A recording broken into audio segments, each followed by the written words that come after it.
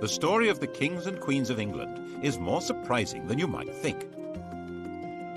It's a fine drama, 1,000 years of tales of lust and betrayal, of heroism and cruelty, of mysteries, murders, tragedies, and triumphs.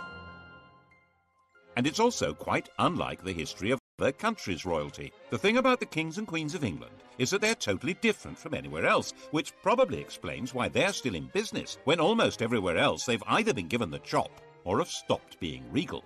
This programme looks at England's monarchs from the death of Queen Anne to the accession of Victoria. Well, Britain's monarchs, actually.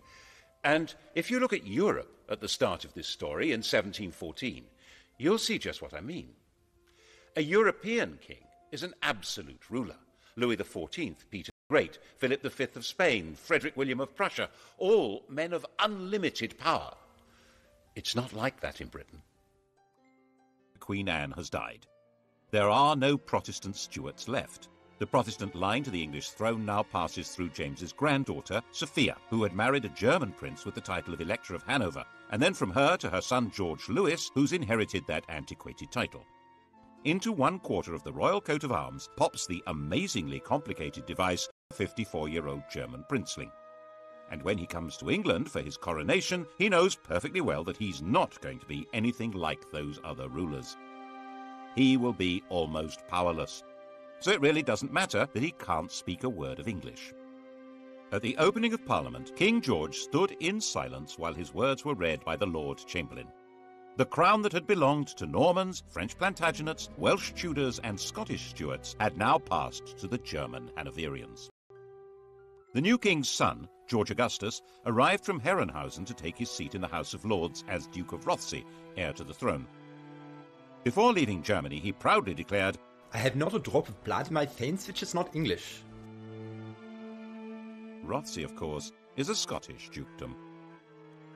George Augustus did share one trait with his father's English subjects, a hearty dislike of King George, and for the same reason. 20 years before George became King of England, something very mysterious had happened to his wife's best friend, the dashing Count Königsmarck.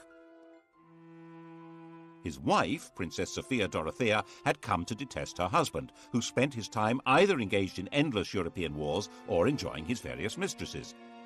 Königsmarck tried to help her escape from Hanover. He failed. The Count simply disappeared from the face of the earth, and the princess was banished and imprisoned. Her son, George Augustus, never forgave his father. In fact, father-son detestation would be the defining mark of the Hanoverian dynasty. They thrived on it. The English weren't too keen on that sort of behaviour either. They might have been more sympathetic if they'd approved of the two mistresses that George brought with him, but they called them the Maypole and the Elephant, and decided they were simply greedy Germans with their snouts in the trough. And there were Scottish noblemen who thought that with George lacking support in England, this might be an opportunity to hand the throne back to the Stuart family, and in particular to James II's son, living in France and known as the Pretender. The French thought this would be a great idea. Louis XIV's mistress, Madame de Maintenon, even presented him with a song to be sung on his accession. It had originally been written for Louis to celebrate his recovery from a surgical procedure on his bottom. She translated it for the man who should, she thought, be James VIII of Scotland, and, why not, James III of England. God save the gracious King, long live the noble King, God save the King. The song turned out to be a bigger hit than the man. The Jacobite Rising of 1715 was a complete flop, and after spending a couple of months wandering around the Highlands, James went home to France. George's throne was safe. He spent every winter in Hanover and left the government of England to his ministers. His own work was done by a new figure, the Prime Minister, a politician acting as a king's substitute. The first man to take on this role was Robert Walpole. Since Walpole didn't speak German, the pair of them communicated in schoolboy Latin. King George died a sudden death in 1727 while in Hanover, aged 67.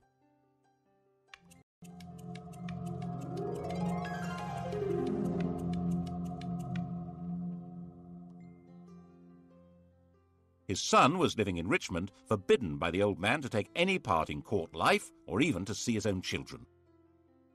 When Walpole came with the news of his father's death, George II appears to have regarded it as a wind-up. "That is one big lie." But the outcast prince was indeed now George II, by the grace of God, King of Great Britain, France and Ireland, Defender of the Faith, Elector of Hanover, Duke of Brunswick-Lüneburg and Duke of Celle. When he'd been convinced, he came here to Leicester Square. At the time it was Leicester House, where he'd been running his own court. And here he was attended by the Archbishop of Canterbury, who formally presented the most powerful documents in the world. When William the Conqueror and Henry II died, their wills established who would rule after them. George took his father's will and, instead of opening it, shoved it in his pocket. It was never seen again, to the great disappointment of his father's mistresses. George II's wife, Queen Caroline, had very firm ideas on what should happen next, and her husband was quite obedient. The result was that everyone who'd been hoping for their own promotion in a changed government was disappointed. Walpole remained Prime Minister. He'd promised her that she would get a personal grant of £100,000 a year, double the offer his opposition came up with, and very little actually changed at all. That included the traditional hostility between anyone called King George and his son. The son in question was now, of course, the son of George II, Prince Frederick. According to Queen Caroline, he was the greatest ass, the greatest liar, the greatest canaille, and the greatest beast in the whole world, and we heartily wish he was out of it. She would have said it in German. George agreed with the Queen and refused to allow Frederick to marry Princess Wilhelmina of Prussia on the entirely sensible grounds that I did not think that engrafting my half-witted coxcomb upon a mad woman would improve the prix. Prince Frederick's view of his father was, by contrast, quite balanced and objective. He's an obstinate, self-indulgent, miserly martinet with an insatiable sexual appetite. Obstinate? Yes. Self-indulgent? A fair point. Miserly? Well, he had slashed Frederick's allowance to make him less of a social rival. Martinet? Well, certainly a man of relentless and determined regular routine. And the sexual appetite? We assumed that as his right. For instance, he began seriously lusting after the beautiful young wife of the Count of Walmoden when he met her in Hanover in 1735, and he told the Queen that You must love the Walmoden, for she loves me. The popular view of the king was that he was a randy buffoon. He seems to have been flattered by the jokes about his sexual efforts. As his father had once done, Frederick ran his own alternative court, which was far more popular than the king's. King George II didn't like that. Mein Gott, popularity always makes me sick, but this makes me vomit. The pair of them even patronized rival operatic outfits. The king and his entourage went to see Handel at the Haymarket. Handel had written George's coronation anthems. His music was grand and glorious, altogether suitable for magnifying the greatness of a self-important royal personage.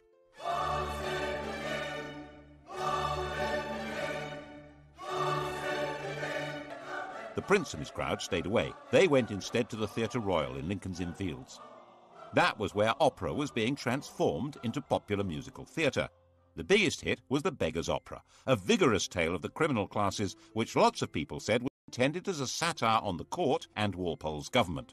When you censure the age, be cautious and sage, lest the courtiers offended should be. If you mention vice or bribe, 'tis so pat to all the tribe. Each cries, that was levelled at me. It was all very entertaining, watching royalty playing out their family quarrels, but they were not quite reduced to the level of powerless performers. King George was a fighting man, like his father, head of the army, and very much engaged in the quarrels between the rulers of continental Europe. Walpole tried hard to keep him out of wars, but in 1739 the king got his way, and England went to war with Spain. This was the start of a steadily growing involvement in the power struggle between France, Prussia, and the Habsburg Empire. Its culmination for George came in June 1743. He found himself under attack by the French at a German village called Dettingen. His horse bolted, but George stood in front of his troops, waved his sword, and made a rather ponderous but actually rather brave little speech. Now, boys, now for the honor of England. Foreign behave bravely and the French will soon run. And so he became the last English king to lead his troops in battle. It was a fierce fight, and George emerged a bit of a hero. But he didn't rule the country.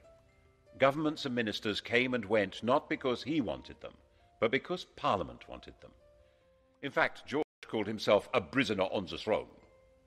In 1745, he played no part in the battles of Prestonpans or Culloden, which were far more important to the throne than the Battle of Dettingen. After all, they were battles for the throne itself. The cause of King James Stuart, the king who'd fled from William of Orange in 1688, had never been forgotten by the Scottish Highlanders. Its supporters of a Roman Catholic monarchy, were called Jacobites, the Latin for James being Jacobus. James's son, the Pretender, had tried and failed to take the throne in 1715, and now, 30 years on, he was known as the Old Pretender. His son Charles, born in Rome, was the Young Pretender. Bonnie Prince Charlie to his supporters, Charles Casimir was 25 years old, pale, thin, romantic and brave. And he decided that George was so unpopular it would be a doddle to take over. He turned up at his own expense in the Hebrides and summoned the Scottish clans. Most of them responded, but out of a combination of loyalty and desperation rather than conviction.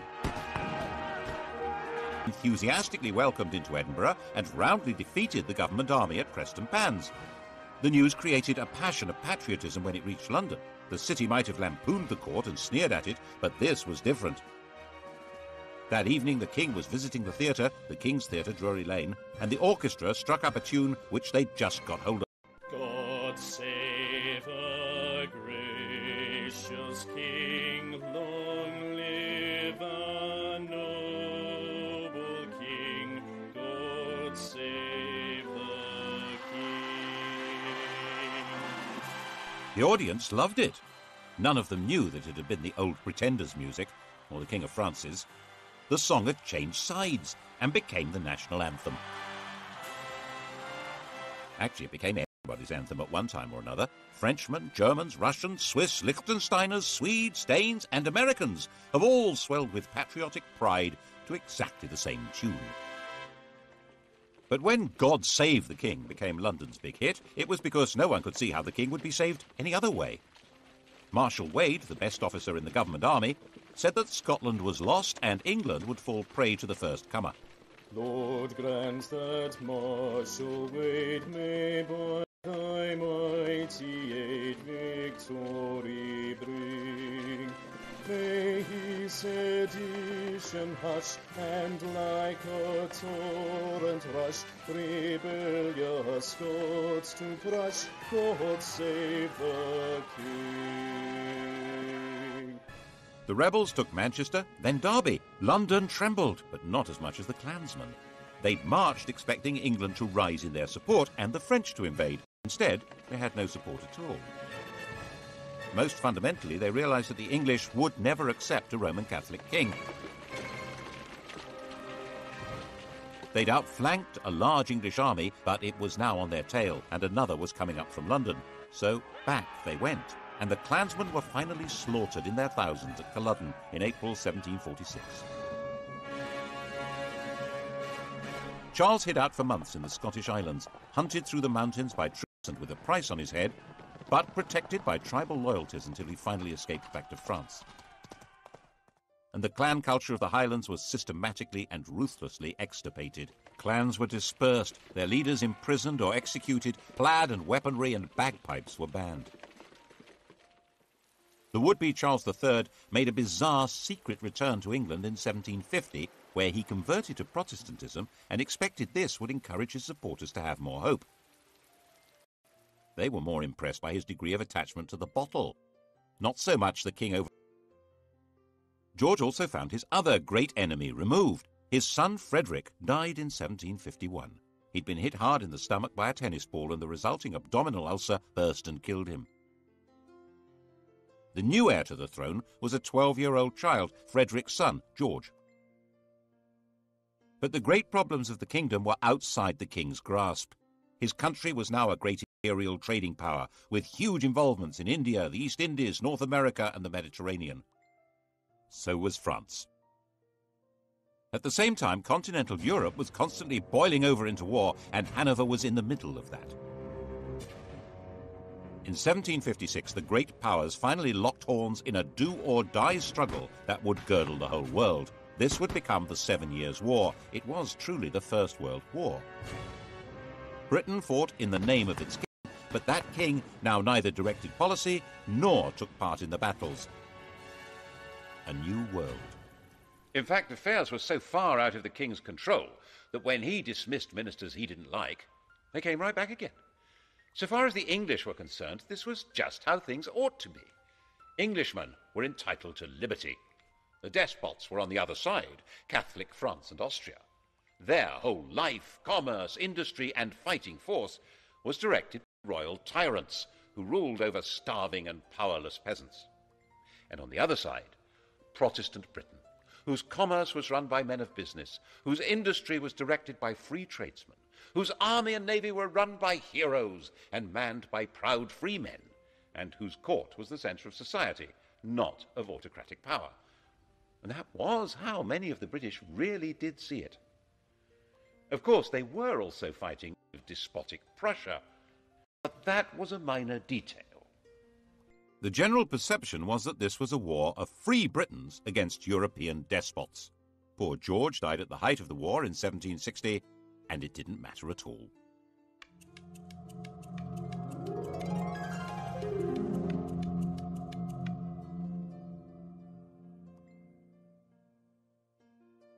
His grandson, now George III, was 22 years old. He had been brought up by his mother, a German princess, in her imitation of the very deferential court of Hanover. He learned the European idea of what a king should be, an enlightened despot whose power was absolute and was to be used for the benefit of mankind. This was, of course, very far from the English notion of kingship, in which the king was the leading figure in society, but whose power was entirely controlled by Parliament. He immediately set to work as a bossy, quick-speaking man. He read widely. He was fascinated by machinery and agriculture. He was a man delighted by the agricultural and industrial revolutions, and he was determined to restore the crown to what he saw as its proper position, a position abandoned, in his view, by Georges I and II. Unlike them, he'd been born in England and spoke good English, even if his grasp of grammar was ropey, and he had no old or young pretender to challenge him. At the opening of his first parliament, he declared, "Born and educated in this country, I glory in the name of Britain." Parliament was controlled by one party, the Whigs, effectively an oligarchy of rich men who ran the country by a system of bribery, patronage, and nepotism. George felt that it was his job to improve matters. And so began the most catastrophic reign since James II. If it hadn't been for George III's attempt to turn back the clock, the inhabitants of New York might still be using British passports, and the inhabitants of Los Angeles and Miami, Spanish ones. Now there's a thought. To break the power of the Whigs, he set about creating what was almost his own political party, a group of MPs known as the King's Friends. He took back the power of distributing positions and favours from the government and did it himself, so he soon built up a collection of political dependents. His first objective was to bring an end to the war. He didn't at all share the anti-French views of the Prime Minister, William Pitt. It took a lot of political manipulation, but in 1763, with Pitt removed from power, a peace treaty was signed. By this stage, the war had actually been won. Pitt's policies had resulted in Britain becoming the dominant colonial power in the world. Britain was more or less undisputed ruler of North America, India, the Caribbean, and much besides. And George took the credit, the glory, and tried to take control. At the end of the 7 Years' War, in 1763, the King of England ruled over more of the world than any man since Genghis Khan, an empire about 5 times larger than Rome. Of course, he wasn't in the position of an Asiatic tyrant, or even your common or garden European despot. His control would have to be through Parliament. His power was limited to choosing ministers, and even that wouldn't work if Parliament and the country wouldn't stomach them, as George kept finding out. His solution was to do all he could to increase his own influence in Parliament, in effect get stuck right into political intrigues. Since it was illegal to report parliamentary debates, people became very suspicious of what was going on. He spent huge sums on trying to influence elections and would even personally go out canvassing. On one occasion, for instance, bustling into a draper's shop, saying, "The Queen wants a gown," announcing who to vote for, and rushing out again. When things went wrong. When Parliament rejected a bill that would have helped the Spitalfields weavers, the weavers marched off to find the king at Wimbledon. Shades of the Peasants' Revolt. George listened to their complaints and persuaded them to go back home. But when they realized he wasn't going to help, they rioted, and he personally ordered out the troops. He said he would put himself at the head of the army or do anything else to save his country. He also had a hand in creating the notorious Stamp Act of 1765, which tried to make the English colonists in America pay a tax on paper. This was the moment at which the whole language of politics began to change. One Virginia colonist declared, "Caesar had his Brutus, Charles I his Cromwell. May George III profit from their example." The Cromwellian revolution of the previous century had certainly been driven by the connection between taxation and liberty. The issue now was that the 13 English colonies in America had their own governments, run by their own local oligarchies, and raising their own taxes. The idea that they could be taxed by the oligarchy in London, headed by the king, was totally outrageous. They would have no way to influence what was done or what they had to pay. Colonists who supported the government were threatened by their compatriots. Some were tarred and feathered. And by the time the act came into effect, there wasn't a single person who'd accepted the job of commissioner to collect the tax. It had to be repealed. There was similar alarm in England, as in his attempt to control Parliament, George arrested his leading critic there, John Wilkes. Mobs rioted in the name of Wilkes and liberty and threatened the king. Wilkes was released, and it was established that there was a legal right to report and criticize what happened in Parliament. But by 1770, he had created the political system he wanted. The political parties had collapsed, and he had a docile chief minister, Lord North, with a parliamentary majority through whom he could run things the way he thought they should be. George liked running things. Popularly known as Farmer George, he took a very close interest in modern farming methods, developing animal breeds and new crops. These were the same modern farming methods which, by enclosing common lands and creating large self-contained farms, were breaking up village communities all over England and creating a new class of half-starved, landless wage labourers. Bad harvests didn't help, nor did a collapse in trade. The colonists in America were showing their anger by refusing to import anything from Britain. Lord North decided the best thing to do was repeal all the taxes on them except for a symbolic tax on tea. 3 years later, he arranged another Act of Parliament to try to help the East India Company sell more tea in America, and radicals in Boston retaliated with a symbolic Tea Party, at which men dressed as Native Americans. The reaction in England, stirred by the popular press, was that the colonists must be punished. George certainly shared that view. Blows must decide whether they are to be subject to this country or independent. Misunderstanding the strength of feeling and of organization against them, the government tried to use too little force and triggered a full-scale rebellion. The rebel colonists proclaimed their independence in 1776, and with the backing of a large part of popular opinion in England, George was determined to fight them and crush them. The result, as many less warlike Englishmen had been warning, was disaster for England. Even Lord North wanted out, but George was in charge. The American Revolutionary War became a campaign not against unjust government or English rule, but against the very principle of monarchic government. George's determination to be active in government and place himself at the heart of politics created a new republican movement, a language in which to attack the rule of kings.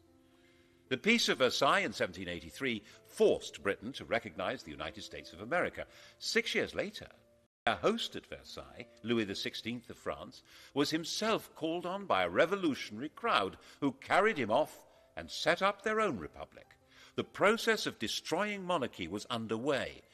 Did George understand what he'd done? He certainly fretted about the American disaster, and perhaps it was his own sense of failure that made him display signs of mental disturbance in 1788, talking incessantly and behaving oddly. His doctor thought making him bleed would help. When that failed, the Prince of Wales took over the treatment. The Prince of Wales was 26 years old, a dashing, if rather fat, man about town, and in the grand tradition of their Hanoverian ancestors, King George and his son hated each other. The prince lived in the house bought for his mother, the Duke of Buckingham's magnificent home near St. James's Park. It was still called Buckingham House.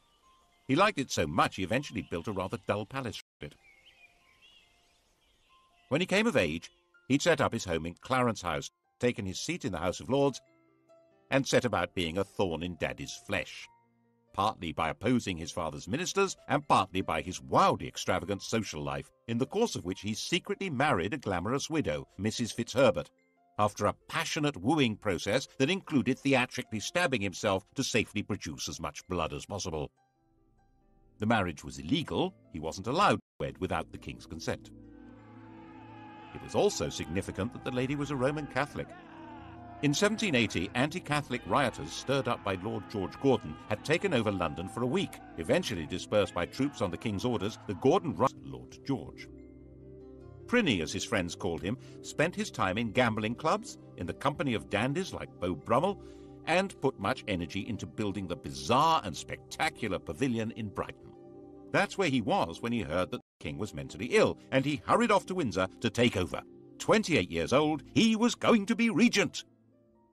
When the king saw his son, he physically attacked him.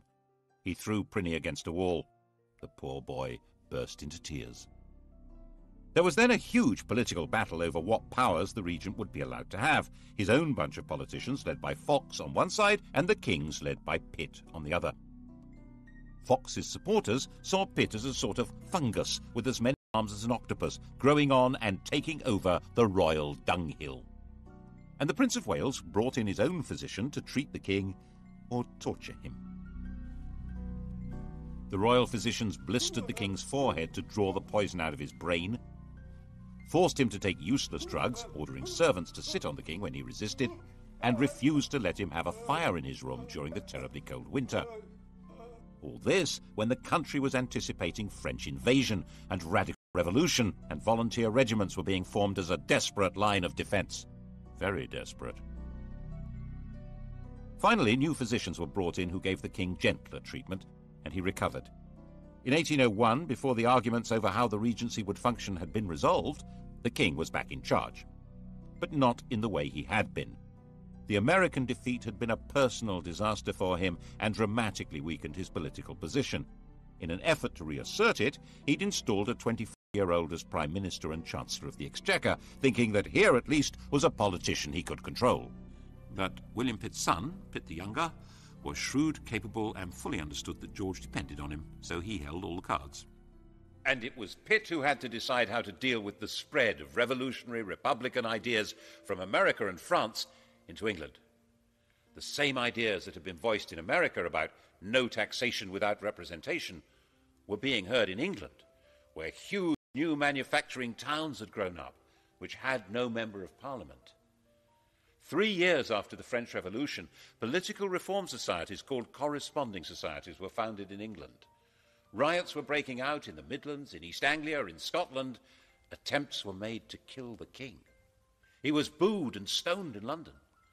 And the French legislature passed a fraternal decree offering aid to all peoples seeking to throw off the chains of tyranny. Once war began with revolutionary France, political radicalism was plainly treason, wasn't it? The government decided on a policy of definitely without trial. The government charged people with treason for organizing public meetings calling for political reform. When they were acquitted, acts were passed which extended the definition of treason to include speaking or writing or bringing the king or his government into contempt. To back it up, a system of internal spying and agent provocateur was instituted. Postmasters were given the job of reporting to the Home Office anything suspicious that they heard or that went through the mail. Public meetings needed special licenses. When William Blake the artist found a soldier in his garden, he drove him out, shouting, "Damn the king and damn all his soldiers, they're all his slaves." Bad idea. He was put on trial for sedition. The king himself was actually quite popular. He was generally seen as a kind-hearted, slightly bufferish sort of a person, but he was still ultimately in charge of what was going on. And when even Pitt insisted that Catholics would have to be allowed the same rights as Protestants and permitted to stand for Parliament, George forced him to resign. The issue had come to the fore because of Ireland. If England had some potential revolutionaries, how many more had Ireland, a land where an oppressed Catholic majority were ruled by imported Protestant colonists, and an ideal staging post for a French invasion? In 1801, Ireland was incorporated into Great Britain, creating the United Kingdom. It was an attempt to make Ireland more secure. The fact that at the same time the king formally abdicated his meaningless title of King of France shows exactly where the threat was coming from. But if Ireland was to be truly united with England, there would have to be Catholic emancipation. And King George wouldn't have it. Whatever might have happened could not have been worse than what did. Ireland still bleeds now. The shadow of George III lies over the history of the world more darkly than most people realize.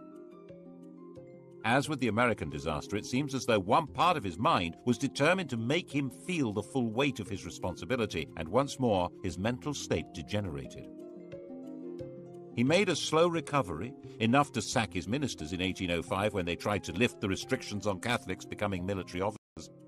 But he was becoming blind and infirm, and in 1810 his mind finally collapsed. No one's quite sure what was wrong with him, but a strain of hereditary insanity had run through the royal family ever since Henry V's marriage to Catherine de Valois. Blind and deaf, suffering from abdominal pains and dementia, his body lived on, but his reign was over. Prinny took over at last.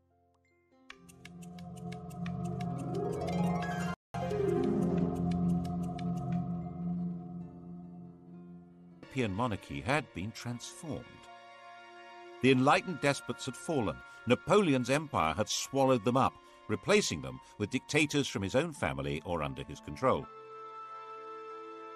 Even Hanover had been overwhelmed. The Tsar still survived, but Napoleon was about to invade Russia. Britain stood virtually alone. And in Britain, the ancient principle of the royal prerogative was now in the fat, clammy hands of a gambling, massively indebted, roly-poly dandy with a passion for show and splendour. But the military genius of Wellington and Nelson didn't need a king to guide it. So under his uninspiring, even ridiculous leadership, Napoleon was defeated and the decrowned heads of Europe were brushed down and put back on their thrones. Why, the ruler of the United Kingdom even became King of Hanover. Prinny had been against everything his father stood for. But now he was in power, he suddenly adopted all his father's political principles, especially his determined opposition to letting Catholics have civil rights and to any reform of Parliament.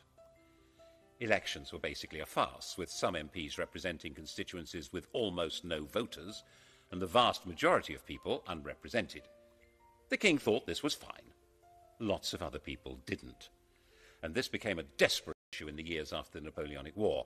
There were thousands of unemployed ex-soldiers. There was an agricultural depression made worse by the terrible summer of 1816, and there was increasing unemployment due to the use of new machinery. And the Prince of Wales's appetite for luxurious silverware and furniture grew mountainous. Graffiti appeared saying "Death or the Regent's head."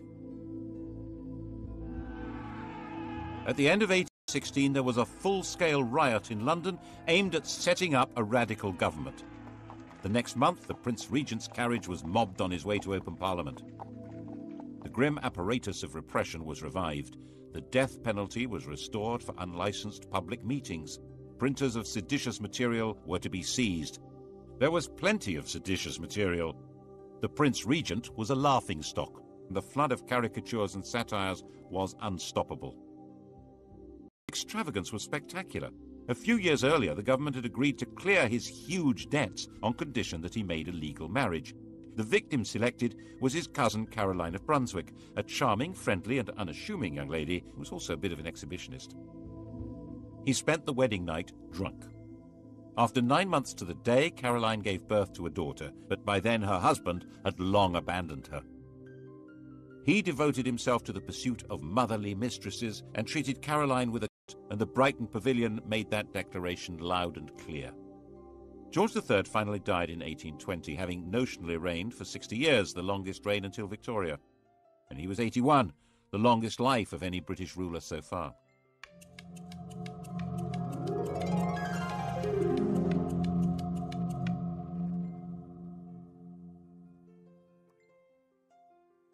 Pliny was now king. His wife Caroline now decided to come to England from her exile on the continent and take her place at her husband's coronation. An immediate attempt was made to pass an Act of Parliament divorcing the royal couple, but it was dangerously unpopular and had to be abandoned. She turned up for the coronation at Westminster Abbey, but the door was closed in her face. The coronation, fabulously expensive, was performed in complete privacy. She went away broken-hearted and died less than 3 weeks later. Her body was to be returned to Brunswick for burial. The king, nervous of a riot, insisted that the coffin should not be transported through the city of London, but it was seized by Londoners, who staged their own funeral procession with it and were gunned down by the house guards at Hyde Park Corner. Afraid of being attacked and afraid of being laughed at because of his great swollen body, from 1823 King George IV avoided being seen in public. He even built a tunnel to allow him to get from his rooms in Brighton Pavilion to the riding school in private. And of course it was said ever since that it connected to his mistress's house. It became essential for the government to break the king's opposition to reform, especially with regard to Catholics, but he held the power of veto. The arguments went on hour after hour, day after day, with the king becoming more enraged and more ill, until finally he broke. By February of 1830, he was partially blind and raving, convinced that he'd commanded a division at Waterloo and ridden a winning race at Goodwood. And so he died. And they found 50 years of coats, boots and pantaloons, and countless bundles of women's love letters, of women's gloves, of locks of his many mistresses' hair. Why on earth did Britain need a king? What use was he to man or beast? Why in heaven's name wasn't there a revolution? The truth is, no one knows. Some historians think it was a result of Methodism becoming popular, diverting poorer people's energy from politics into religion. Some think it was patriotism in the age of empire, that king and country was a slogan that helped people pull together against Napoleon.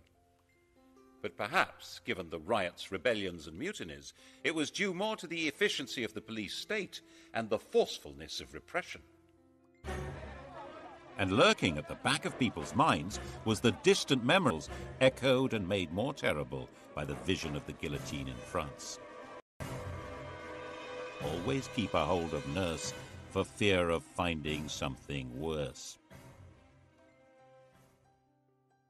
Despite George's enthusiastic sexual enterprise, he had only produced one legitimate child, and she died in childbirth. The heir to the throne was his brother William, who was 54.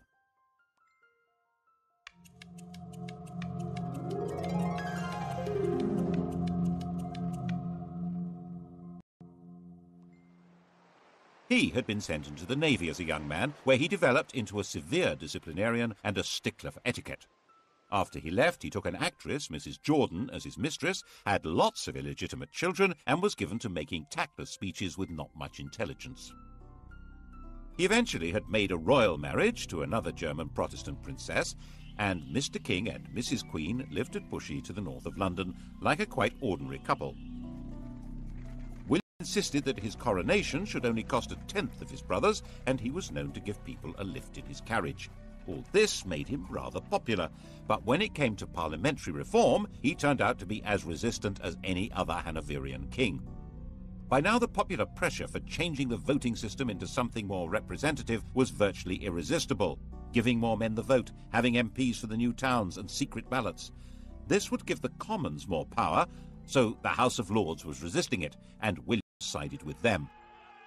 By 1832, there seemed a real possibility of civil war or revolution. It's possible that if the royal family were part of the aristocracy, as in every other country with a king, that would have happened. But the king and queen had their family roots in Germany, and there was no natural alliance between them and the great aristocratic families. William was weak and was forcefully persuaded to give way, and Britain was started on the road to democracy. After the Reform Bill of 1832, with no more rotten boroughs and greatly reduced scope for electoral corruption, it was no longer possible for the king to play politics inside Parliament to the same extent. The monarchy would now be forced back into its constitutional box, and it was no longer sufficiently dangerous to be worth the trouble of a revolution. When he died in 1837, William's legitimate children were already dead. The heir to the throne was the daughter of his brother Edward, a young girl of 18. She would make a demure and pretty little queen who could leave the business of running England to the professionals. Couldn't she?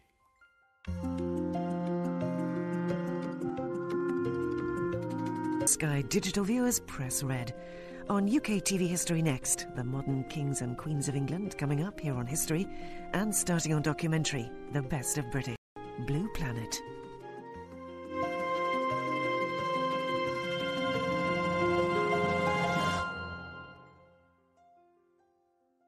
George took his father's will and, instead of opening it, shoved it in his pocket. It was never seen again, to the great disappointment of his father's mistresses.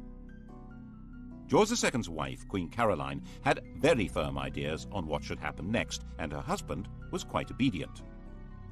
The result was that everyone who'd been hoping for their own promotion in a changed government was disappointed. Walpole remained Prime Minister. He'd promised her that she would get a personal grant of £100,000 a year, double the offer his opposition came up with, and very little actually changed at all. That included the traditional hostility between anyone called King George and his son. The son in question was now, of course, the son of George II, Prince Frederick. According to Queen Caroline, he was the greatest ass, the greatest liar, the greatest canaille, and the greatest beast in the whole world, and we heartily wish he was out of it. She would have said it in German. George agreed with the Queen and refused to allow Frederick to marry Princess Wilhelmina of Prussia on